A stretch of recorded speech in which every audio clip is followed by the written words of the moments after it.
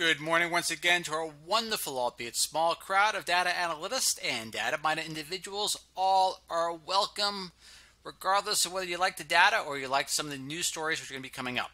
We have some really good stories coming up. Let me show you real fast. I'm going to come back to Newsom in a second. The Dream Team, scientists find drug duo that make cure COVID-19 together. Athletic competition after COVID-19.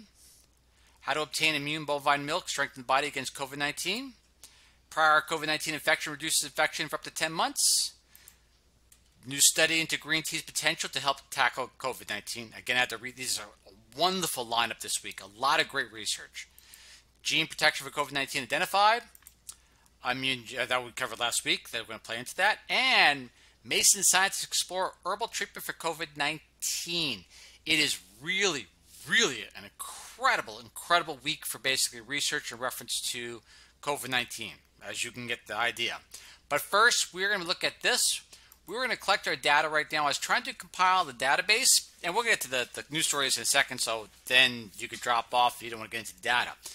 But however, this is what we're looking at. I was compiling the database in reference to the average age in the vaccine adverse event report over the 7 days. And this is basically, if you notice here, the average age was 55 around this area, 45 here, and then as we began to vaccinate younger and younger individuals, obviously the adverse event reports began to go lower and lower in reference to the average age. Now, however, though, we have an issue. And I'm going to lead with Gavin Newsom's quote for the week, and this is going to have a strong tie-in because Gavin Newsom, no matter whether he may not recognize it or not, but his quote was quite prophetic in reference to our data collection. Now, here we go. Newsom, California Governor Gavin Newsom reneges on surrendering emergency powers. Now, this Boolean logic, albeit, will probably be used as an example in many logic classes, philosophical and computer as well, because it is Boolean logic to the nth degree as a great example of how what may be an equal may not be an equal, or may be an equal, or whatever it is, however you want to do it, modus polo, modus totem, however it goes down to be. But here it goes. You ready? Quote, "The one thing I am certain of is there is uncertainty in the future," said Newsom. Now, keep in mind, what is the one statement that we've made quite often in many of these videos? I think this is the 34th week we've been doing this, is the danger in weaponizing uncertainty. Now, what Newsom did here was weaponize uncertainty in the most eloquent of fashions. Because what is he saying? He's certain of uncertainty. Therefore, the emergency remains in effect after June 15th because I don't know if he's mitigating against COVID-19 or if he's trying to protect us from a world of uncertainty. So, again, that's for you to decide. I'm sure this will make the news probably the next few days or so. But however, though, not to misquote him at all, but however, though, again, I'm not going to formulate an opinion one way or the other, just quoting what the guy said. If you can make sense of it, albeit, please do. But to proceed as follows, how this quote comes into play is this. This is the most disturbing event of the week, not what he has said, but this. Now, why is this disturbing? And I'm only going to cover this real fast so I keep on refreshing the page, hoping it comes back up. The VAERS system, the Vaccine Adverse Event Reporting System, is the primary surveillance system to where if there is a problem with the batch, a lot number, or some other issue which could be unintended, the first place that would normally show up is the Vaccine Adverse Event Reporting System. Let's say you get sick from a vaccine. Even then, where are you supposed to report that reaction to the vaccine? The Vaccine Adverse Event Reporting System. Let's say you have a child that gets sick. Well, let's say you have multiple children that get sick from a certain vaccine. Where are you supposed to make that report? Here. It's kind of like the 911 system for vaccine reports. But however, though, from what I can tell, the VAERS Adverse Event Reporting System has been down since June 3rd. This is the Wayback Machine for those that are not familiar. You can go back and look at websites and pull up pages the last time they were operational. It stays a snapshot.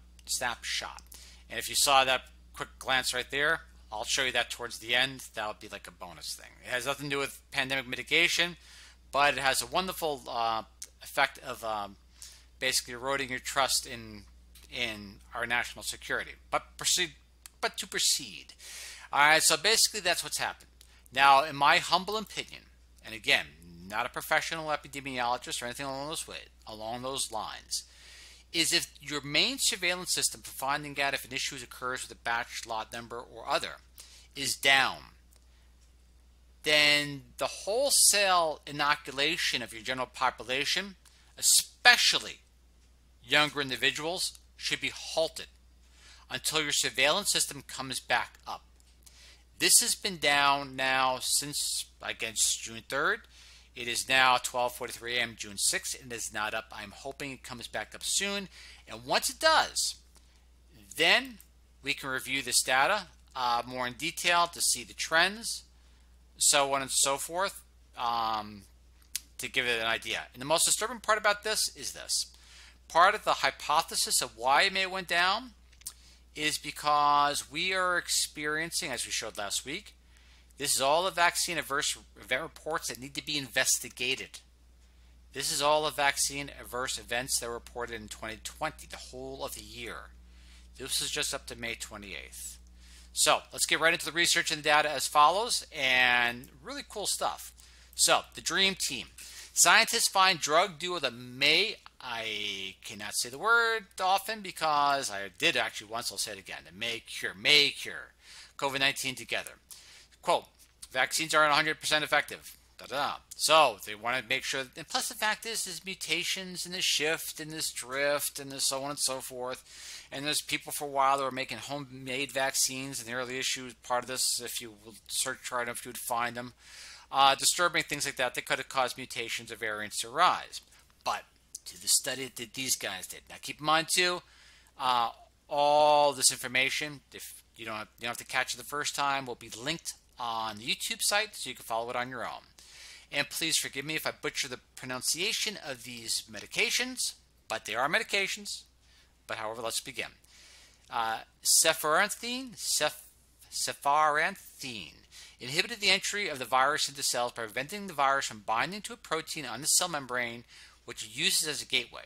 In contrast, nefilnavir worked to prevent the virus from replicating inside the cells. So you see what the researchers did there. They said, wow, this does this, and we'll just say Ceph does this, and Nelf does this. What if we combine them? So we have like a 1-2 punch. By inhibiting a protein, the virus relies on replication. Given these drugs have distinct antiviral mechanisms, using both of them together could be especially effective for patients, with computational models predicting that combined cefaranthine and nefilnavir therapy can hasten the clearance of SARS-CoV-2 from a patient's lungs by as few as 4.9 days. That is an incredible insight. Again, links will be there for you to follow on your own. I'd love to be able to see some human trials into this, which is basically the researchers are trying to incorporate, especially if they go for emergency approval. Heck, what the heck? It's, if something breaks a vaccine's inoculation protection in the herd, whatever it is, you need these. Especially too, is fact, there could be always variants out there, and this just does an eloquent job. All right, but go to the next one. Next one as follows: athletic competition after COVID-19. Generally, these are the study findings, and this right here is the trial size, or I should say, the observational model they utilized. But the bottom line is this: with athletic competition after COVID-19, and they were concerned about heart issues. Our results show that none of the athletes who went cardiac MRI had abnormal findings. Again, for the sake of time and expediency, I will have the link there. But right off the bat, the outcome from the observations is as follows, which is quite comforting for those concerned. Next, boom, how to obtain immune bovine milk to strengthen the body against COVID-19.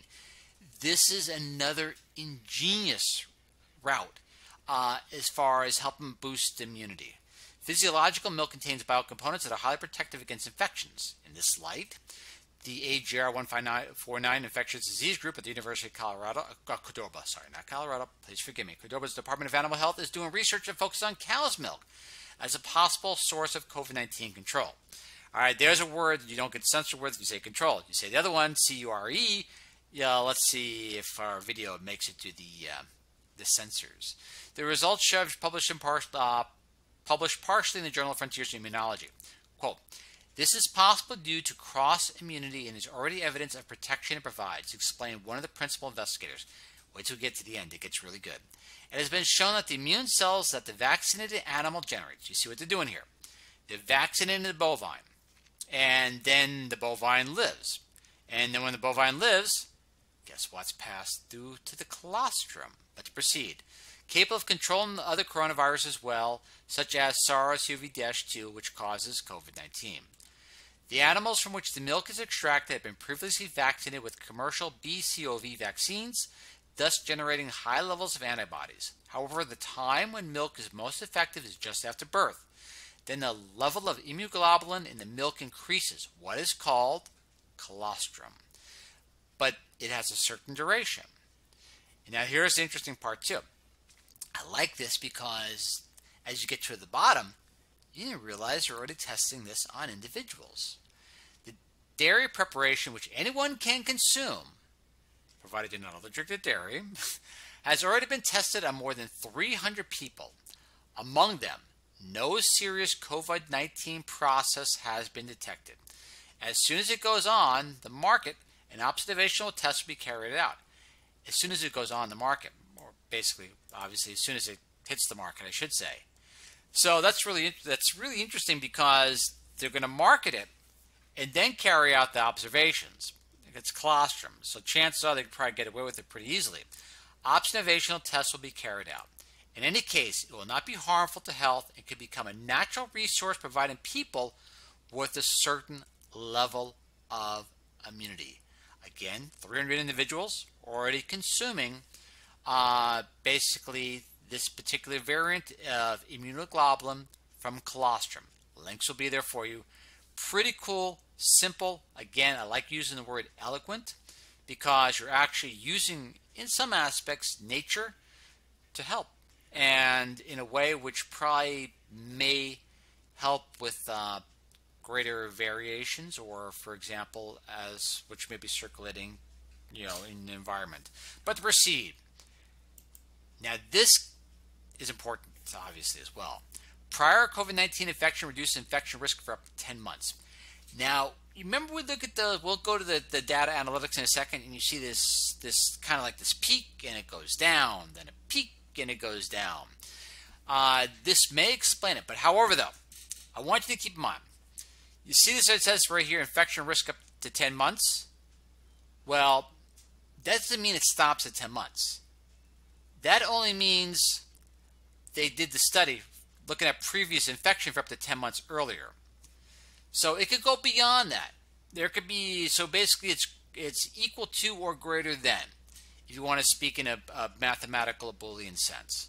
So infection risk equal up or greater than 10 months. The risk of being infected with SARS-CoV-2 virus that causes COVID-19 is substantially reduced for up to 10 months following a first infection, according to new findings. Because October and February among the 2,000 care home residents they looked at, again, long-term care facilities and the staff as well. And last week we covered, I think it was 3 articles in reference to natural immunity carrying out for quite some time. And now this is the 4th confirming article, observational, albeit. They found that residents with a previous infection were 85% less likely to be infected during this 4-month period than residents who had never been affected. Right? Obviously, we're going to a point here. While staff with past infection were 60% less likely than staff who had not had the infection before. The research said this showed strong protection in both groups. Now let's go down to how many actually became infected after the first infection. Here we go. The number of staff and residents who were reinfected between October and February was very small. Based on the antibody test results, remember there's antibody and T cells too now. So keep in mind, they're now looking at T cells as well as antibodies. They found a lot of people that had low antibody, basically, or results, still had protection because of the T cells, but we covered that last week. Out of the 634 people who had been previously infected, reinfections occurred in only 4 of the residents and 10 members of the staff. So, which is kind of interesting because you're actually looking at a long-term care facility, and generally, well, you break it down. 682 residents with the average age of 86, or median age of 86, I should say, and 1,429 staff. So you could work the percentages out that way. Among the 1,477 participants who had never been affected, positive PCR results occurred in 93 residents and 111 staff. So there's your comparison.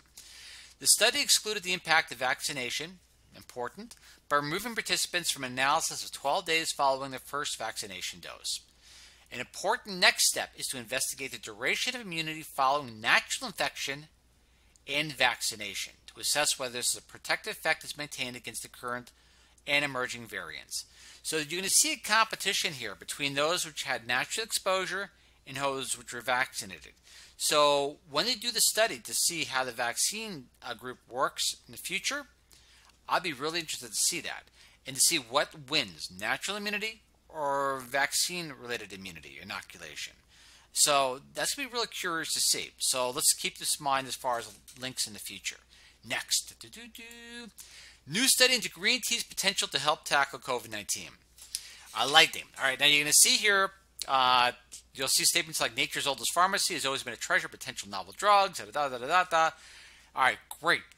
The public release here is wonderful, but even better is actually the full study itself. And let's delve into that in a few seconds. Here we go. All right, starting at the bottom. It's like reading the end of the book first. But here we go. All right, I want you to show you the charts right here as far as what we have. All right, so this is intriguing. All right, so here we're looking at gallocatechin gallate, and you see basically like tea extracts and so on and so forth. And here's remdesivir. All right, there is its score as follows, as you're reading through here, and you see a lot of them actually outperform them. Now going down here, here's your gallocatechin gallate again, and here's your remdesivir. Again, it's 12:55 a.m. Remdesivir. All right, and look, it just kicks butt on the medication. You're talking green tea. Now, obviously, the dosaging and the amount consumed may have to be a little different as time moves forward, and maybe, a lot. But regardless, it still kicks butt, and it's been consumed. Which, again, epidemiologists out there, in Asia and places like that, the infection rates are so much lower in areas, for example, that we would expect to be much higher. And you have to look at the dietary considerations as well. What if it's just something simple in the diet that's being consumed that's protecting individuals from the ravages of SARS-CoV-2? Why not? Why is no one really looking into that except the researchers here and there? And outside of that, what did we cover? 34 weeks. 34 weeks of potential profound treatments. Everything from 160 degree Fahrenheit heat to UV to ozonation to, and how many have we seen incorporated after 34 weeks looking at the research? I don't think any of them have been incorporated into pandemic mitigation strategies. Any of them in the United States, out of basically probably the tens of breakthroughs that have occurred. But to proceed. So we go down, which is actually quite disturbing. But however, we go down here. Furthermore, it's reported, and it goes into the cytotoxicity. Finally, they also found that EGCG treatment, epigallocatechin gallate, treatment decreased the levels of coronavirus RNA and protein in infected cell media. These results indicated that EGCG inhibits coronavirus replication. Another study, the polyphenol EGCG, exhibited significant effect on various druggable targets of SARS-CoV-2. The results suggest the potential activity of T polyphenols in the treatment of COVID-19. The use of T phytoconstituents over synthetic drugs is an exciting treatment option since they are safer and higher doses are feasible. Again, links to the study, incredible breakthroughs in reference to bringing the pandemic to an end. Actually, tons of incredible breakthroughs we cover continuously. But yet, again, its incorporation into the bureaucratic drones is slow and painful. And the unfortunate part is that, it may make light of it to some extent, but however, though, people's lives, livelihoods, as well as lives are being greatly impacted by this really poor reaction to basically helping people overcome whatever obstacle is presented to us, especially in this viral medium. It's the viral vector. Proceed. Interesting as well. Gene protection for COVID-19 identified. Now, this is going to get really interesting because obviously a lot of people looking at potentially engineering of certain things and so on and so forth. We covered that way before that. When the first SARS-CoV-2 variant was found in February of 2019 in the sewage of Spain, doesn't mean that it didn't occur naturally in the environment, but however, though, it could have been intercepted and then problems could have occurred from there, and that leads to speculation that has nothing to do with helping you, but this is important as far as basically protection. Because you try to asking questions, why are certain people less susceptible than others? And here's one of those reasons.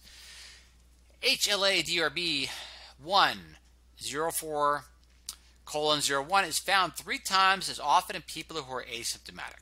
Let's start here. The first evidence of a genetic link explaining why some people who catch COVID-19 don't become sick has been discovered. All right. Maybe when the research, but we all know this is June 4th. Last week, May 20th. So I don't know if it's the first, but darn close. And we'll cover this in a second too. So basically looking at this, there's 3 times as often people who are asymptomatic. To proceed forward. It is known that the human leukocyte antigen gene identified as HLA-DRB 104:01 is directly correlated to latitude and longitude. Interesting. This means more people in the north and west of Europe are likely to have this gene. This suggests that populations of European descent will be more likely to remain asymptomatic but still transmit the disease to susceptible populations. It could lead us to a genetic test which may indicate who we need to prioritize for future vaccinations. All right, I'll leave you to dwell on that on your own, but it's not the first. Remember last week we covered this. That basically, and it's not the same. HLA-A 24:02, in which 60% of the Japanese individuals carry LL, which gives them protection somewhat, or resistance I should say, from COVID-19, which is interesting. So there are certain genetics which are quite common, it appears, in at least Asian and European descent at this point in time that seem to confer some sort of protection. Here it creates an asymptomatic reaction. In the Japanese study, I think it may give some sort of protection, or at least, dang it, that happened last week too, or in reference to serious illness. But to proceed as follows, I'll cover the links here. This one right here we did last week, so look at last week's video and the link will be there. All right, next one. You ready for this? This one is just super exciting. And Mason scientists, well, all exciting. But this is really, really cool too. All right, I'm excited to give the research this week because it's not just going into the negatives of the pandemic and those people are hurt and so on and so forth. All right, that's fine, but that's a downer. And we know there's been a lot of collateral damage, and that we discussed quite a bit. But these are all light at the end of the tunnel research articles, and now all it requires is some sort of intuitiveness or motivation, I should say, and to further pursue these fields into human trials and help people. But to proceed. Mason scientists explore the herbal treatment for COVID-19. Cell and Bioscience recently highlighted research led by potential anti-coronavirus activities of the over-the-counter drink. All right. Try to recall this word before we go into the full study. Respiratory Detox shots. All right, you can't make it sound any more commercial than that. RDS is a remedy containing 9 herbal ingredients. It sounds so infomercial, but however though it has validity. Traditionally used in Eastern medicine to manage lung diseases. The research reported that RDS, respiratory detox shots, if it's simple, I don't care what they call it, but if it works, beautiful. It says inhibited the infection of targeted cells by SARS-CoV and SARS-CoV-2 pseudoviruses and by infectious wild-type SARS-CoV-2. The results suggest that RDS might broadly inhibit respiratory viruses such as influenza as well. Now, obviously, influenza A has always been a big concern as well. The study revealed that RDS contains very potent ingredients that can destroy the ineffectivity of SARS-CoV, SARS-CoV-2, and influenza A viruses. Remember what was about 28 weeks ago when I got censored when I said the word destroy? Influenza, even at very low dosages, to proceed. Said Wu, Professor Mason's National Center for Biodefense. That's the Center for Biodefense. So I want you to reiterate that. This is not just like some people come up with this at the garage and say, hey, take this over-the-counter drink, blah, blah, blah, you'll be fine. This is from the Mason's National Center for Biodefense and Infectious Diseases. The investigators have demonstrated that RDS is effective against SARS-CoV-2 variants in vitro, meaning it has to be moved to vivo. And so they're going to check it out in living organisms, or most likely, often more than not, are going to be mice. But then they move to humans. But still, just the same, these are important. They need to be moved forward. But now the big question, what the heck is this respiratory detox shot? To proceed. Here we go. This is the article. I'll have links for you as well. Blah, blah, blah. Went to the background. Cool graphs. The respiratory detox shots, which contains 9 ingredients. I will not attempt to pronounce them at this point in time, but here they are in the links before you to delve into on your own and look at the reasoning for why each one was chosen. But here is the respiratory detox shot combo, I should say. Now, as commercial and lighthearted as it sounds, it has some really serious kick butt effects on generally SARS-CoV-2 and other variants as well. As we can scroll down, we'll discover it. It says we basically tested it on the other variants. We further tested the RDS can also inhibit infection of SARS-CoV-2 variants. For this purpose, we took advantage of a recently developed hybrid alpha virus, the SARS-CoV-2 pseudovirus, HA-CoV-2, and for the assembly of a series of S protein variants, including the UK variant, South African variant, the Brazilian variant, the California variant, and the emerging variants, and HCOV-2. And the related S protein variants were included with serially diluted RDS for 1 hour at 37 degrees centigrade. Subsequently, the mixture was used to infect targeted cells. Inhibition of viral infection was quantified. We keep on going. As shown in the figure, we observed that respiratory detox shot, I guess you can't call it anything else, dosage-dependent inhibition of HCOV-2. Now, here's the important part. And all the S protein variants. That is just incredible. But proceed further down to the article. Again, the links will be there for you. Keep in mind, respiratory detox shot is RDS as proceed. For example, a common traditional Chinese medicine, herbal medicine, licorice root, has been shown to contain glycerin that inhibits the replication of clinical isolates of SARS virus. In addition, as you can read through on your own, please forgive me for my pronunciation. This point in that time is probably not the best. But how it goes into the reasoning, each one of these particular constituents of this respiratory detox shot, why the hypothesis, or I should say conjecture per se, in a positive light, was included into utilizing these particular herbs that have been used for quite some time in traditional Chinese medicine in reference to producing this RDS. But however, though, it's all there. It's all linked. The studies are done quite well. But however, though, it has to be carried out into living organisms in vivo. and eventually human trials. Again, simple, very inexpensive methods that can possibly help with other variants and mutations in the future, as well as other things, potential vectors which we haven't even anticipated yet. This information, like this, is vital, because before you can develop a vaccine, to have something like this readily available in the beginning, you may never even need to get to the point of having a mass inoculation if you have tools available that may help right from day one. They're here, they're there. And again, from UV light to heat to ozone to whatever that we covered before, they work very well as far as mitigating a lot of the typical aerosolized viruses that are out there.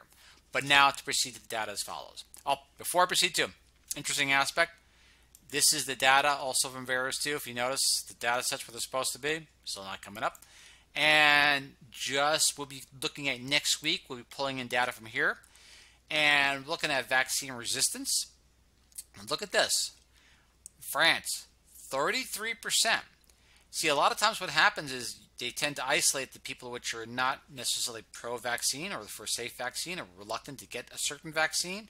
In this case, for example, we just described before, they may get the flu shot, they may get tetanus, they may get this, but this one they're kind of hesitant on, especially a lot of healthcare workers. But you know what? They're not alone. United States, that's an amazingly high number, and that surprised a lot of individuals. And unless they get their act together and don't push certain emergency authorized vaccines, which really have not been fully studied yet, you have an interesting confounding where you have a backlash where trust is being eroded. And things like this don't build trust. All right, to the data itself. Here we are. I already covered this last week, and I showed you the vaccine reaction reports compared to 2020. Now keep in mind, too, only 1% of all the adverse events actually get reported to the VAERS system, according to their data. So who knows what this actually is. But it does not mean that every reaction is caused by a vaccine in the same light. And so that's also something that's to be taken into account in all fairness. All right, we looked at this. There was our word cloud, and that was for the adults. Oh, I should say, not the adults, all ages. That's the common symptoms. Basically, that was from last week. We're just reiterating. Vaccine reports by age. As soon as I get updated data from the VAERS, as soon as they fix their surveillance system, I'll re-update this. It's like, now it's like, yeah, re-update. I'll update it. All right, there's that. Vaccine reaction by days, weeks, minors, and so on and so forth. Again, we stopped at May 20th. And is now June 6th, so it tells you how far behind we are in surveillance reports. This is in children. These are the, or I should say younger, not children. Underneath the age of, I think I quantified it underneath the age of 18 or 19.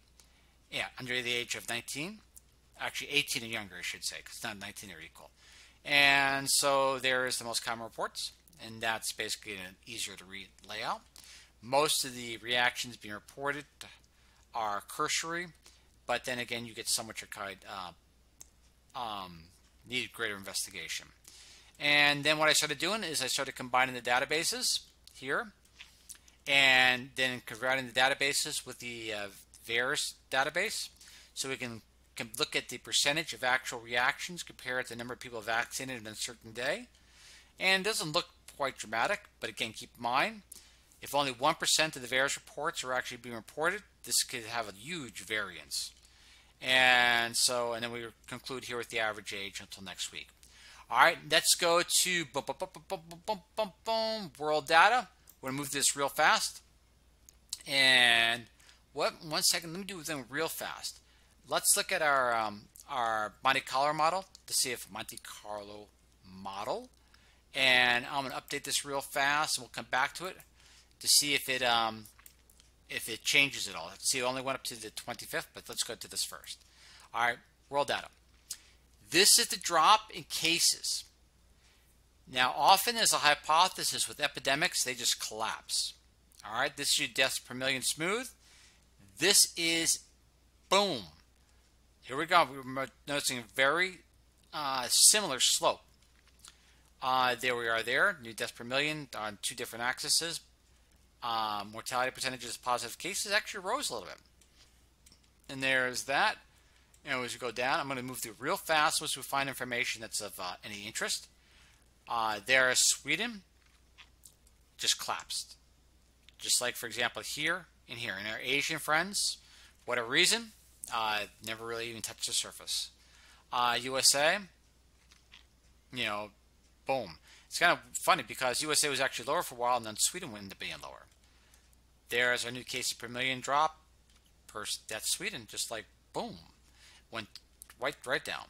All right, I'm looking at vaccine correlations. Nothing really out of the ordinary there. Let's go down. Taiwan, like Taiwan didn't experience anything. Look at this. This is basically new deaths USA versus all of Asia. I believe that know what that is. That is India. Look at that slope just all of a sudden just plummet. Again, it just, for whatever reason, correlation not wise, whatever, everyone's worried about the Indian variant. It could be an exposure, a naturally acquired immunity to exposure to that variant, whatever it is. I'm not going to hypothesize. I'm just going to look at the data. Now, next week, we be real interesting to see exactly how fast that drops.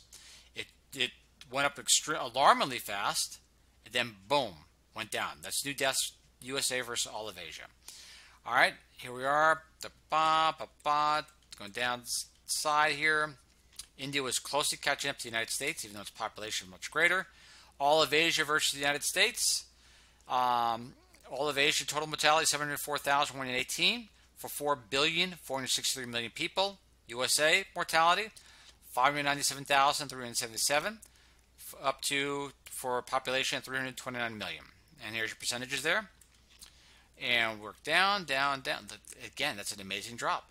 Correlations, heat maps, nothing fancy there. Nothing fancy. Vaccine percentages, that's new deaths, new cases per million. Purple, fully vaccinated. That's weird. I'm looking at that chart now. That it was going. Now that's paralleling each other now. Doesn't mean that's a vaccine failure or vaccines not protecting against the variants. Because remember, the vaccines were made against a variant, which doesn't really is hard to find, except for a few cases in Africa now. The original variant doesn't really exist anymore. So there's that. Going down. There is Asia. Plummet. There's the cases. Let's see any further information that's out there. Please forgive me, I'm moving kind of fast.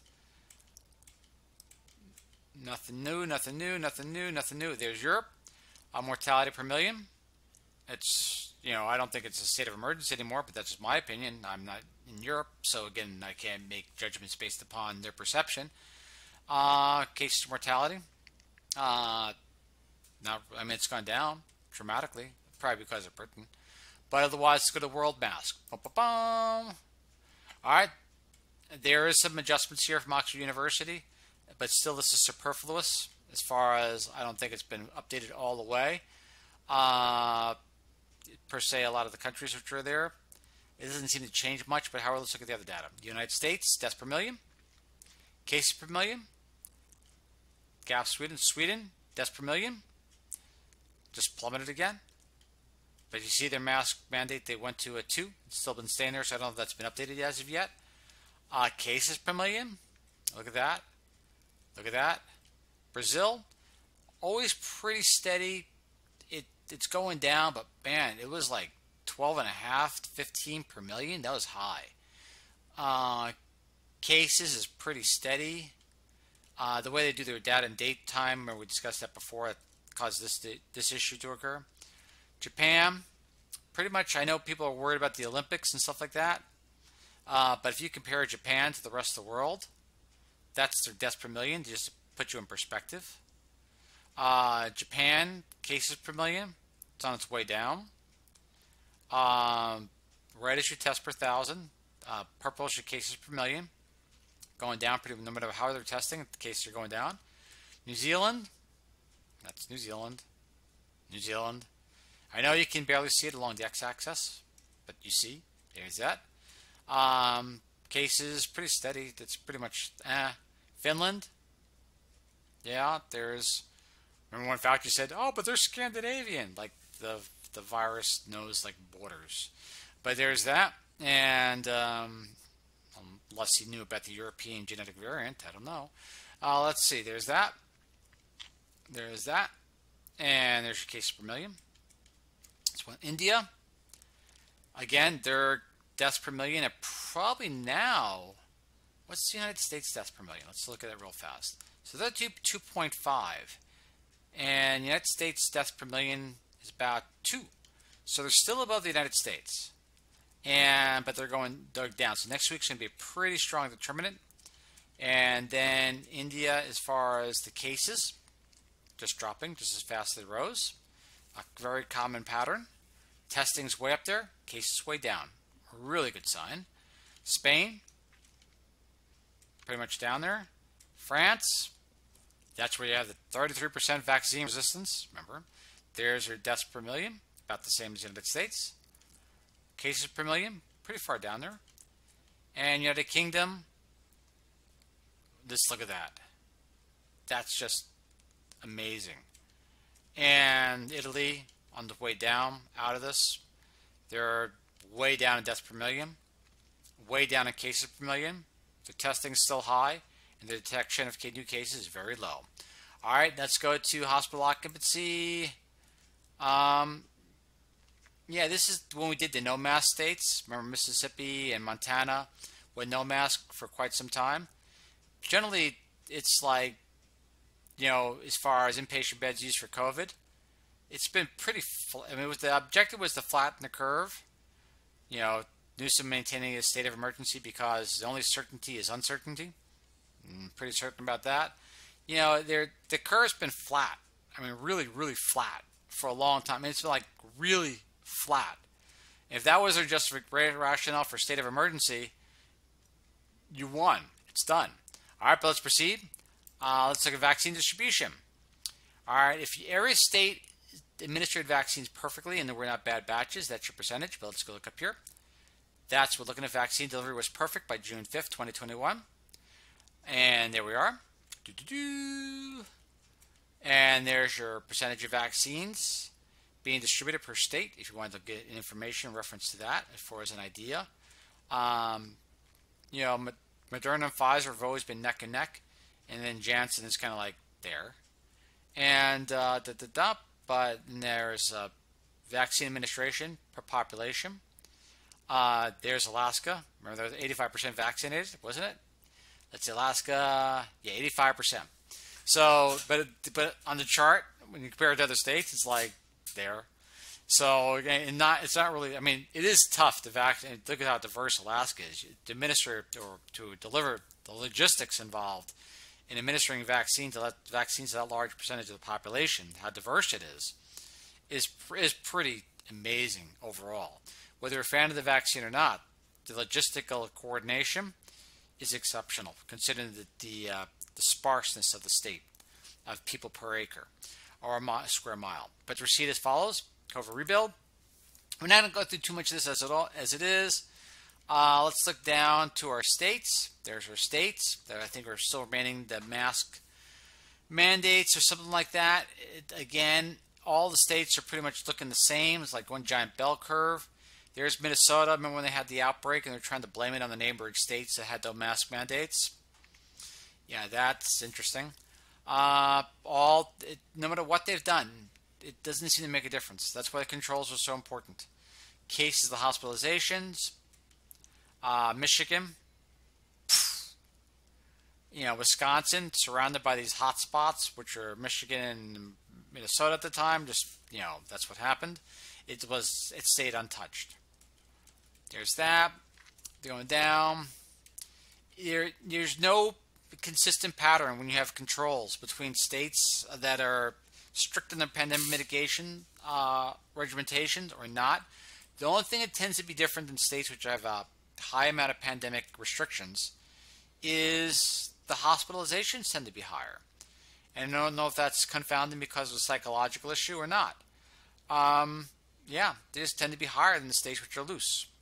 So that's just the way. It didn't used to be that way, but starting in January it did. All right, and let's go. That's vaccine effectiveness, and this is the VAERS data. Let's go back to our machine model, Monte Carlo model. New deaths current in the United States up to the 5th of June. And let's see what the model predicts. That's the model predicts. So as of June 6th, cases per million should be by November 8th below the 10 line. Pretty definitive. Remember, we're not testing new groups like we did last time, which messed with our Monte Carlo model last July. We're testing everyone. So it stays on this current path. So if we're going to be accurate by November 8th, yeah, it should be pretty low. To proceed, new deaths per million, Monte Carlo model.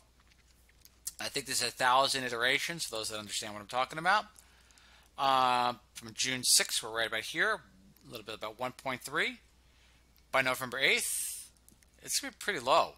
If it continues, for whatever reason, if it continues down this path, whatever the mitigation strategy or lack of strategy does or does not, it appears out of 1,000 iterations, we have a pretty large gap there, but pretty positive outlook unless something unforeseen occurs if we use certain governors of California's logic per se.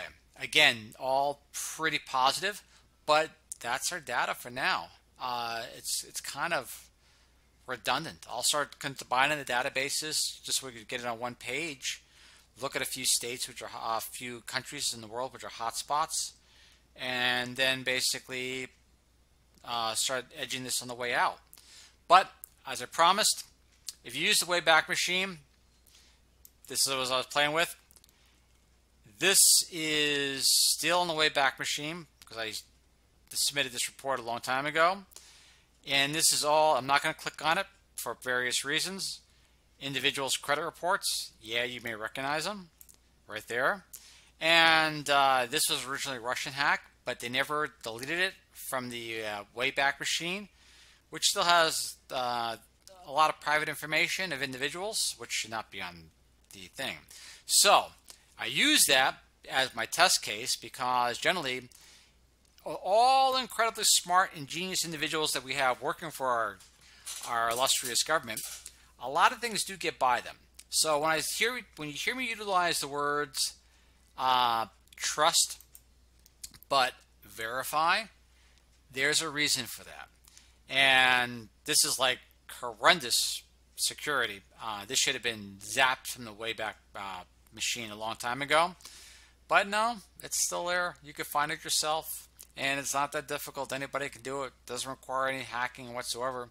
Just use that right there.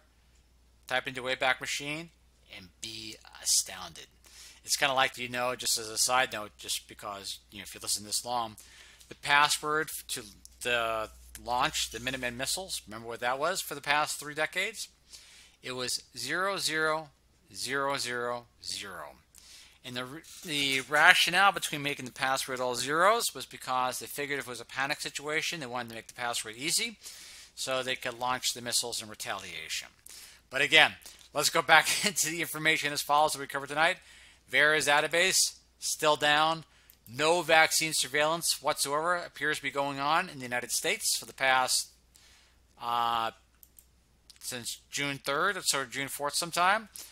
California Governor Newsom maintaining a state of emergency, which is not healthy for the psyche of individuals, which just want this pandemic over because he's certain of uncertainty. Yay, that was a wonderful observation. Yay for him. All right, the Dream Team, incredible combination of medications. Again, I don't care if it's drugs or herbs or nutrients, but wonderful insight. They're still working to solve this problem and may help us with any future problems.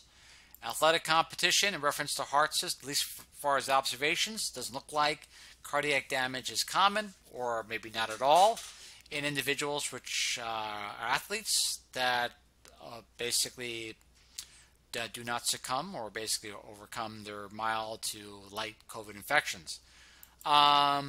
Colostrum as a source of virus protection of SARS-CoV-2. That would be really, really cool. Already being tested. No one seems to be really hurt after being taking this colostrum concoction. And it appears that it'll be on the market. Where? Whom? I don't know, but the links will be there just the same. All right, prior COVID-19 infection, again, the observation initially said, ooh, no one has any immune system to it. Again, the immune system is far more complex than just antibodies, and obviously T cells can play a role too. But at least from an observational standpoint, yeah, reinfection is pretty low. If I look statistically, it's even far lower than individuals that have been vaccinated.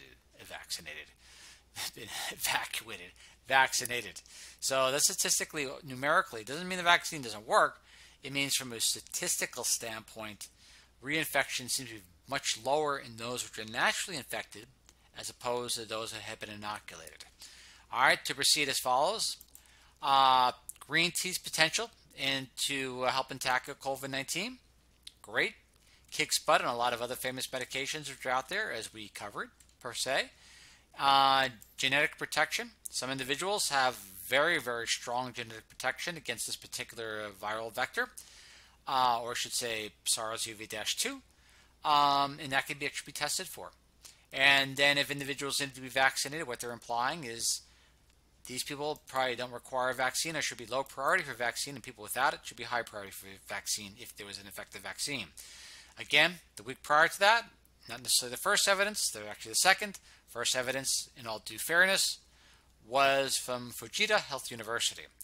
Then, the scientists right here, using traditional Chinese medicine, went through a bunch of herbal concoctions, and it sounds like it's such a negative term if you say it wrong. Concoctions is like concocted story, but concoctions.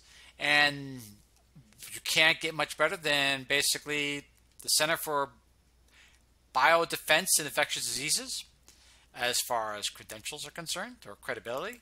And here will be the formula per se, as well as protects against many different variants. It gives a great explanation to why many of these herbs per se, or traditional Chinese medicine, are utilized and their possible benefits individually and their strength in combination to form the respiratory detox shot. Again, it is now 52 minutes. Thank you all for being there. Gratitude for listening. We'll hope the Vera system is up by next week because I love to compile the data and see what happened. So chance when the Vera data does come back up, provided that a lot of adverse events are not lost, you'll probably see an unnatural spike in data. But however, though, we'll try to harmonize it, and so we can basically make sure it doesn't look like it's panic time on a Monday if it all comes out on a Monday of next week. But I'm looking forward to seeing the new data when it does come up. But however, though, in my humble opinion, is I do not believe, in my personal opinion, vaccine should be continued to be administered when the surveillance system is down, just in case a bad batch or something like that should happen to occur, or other foreseen event, because how are you going to know? You know what I mean? Again, humble gratitude, thank you, and I look forward to see you all next time. And again, links will all be there for you to follow, and thank you fact checkers for checking the facts and improving the facts that we have because they're facts. But thank you just the same. Catch y'all a bit. Bye.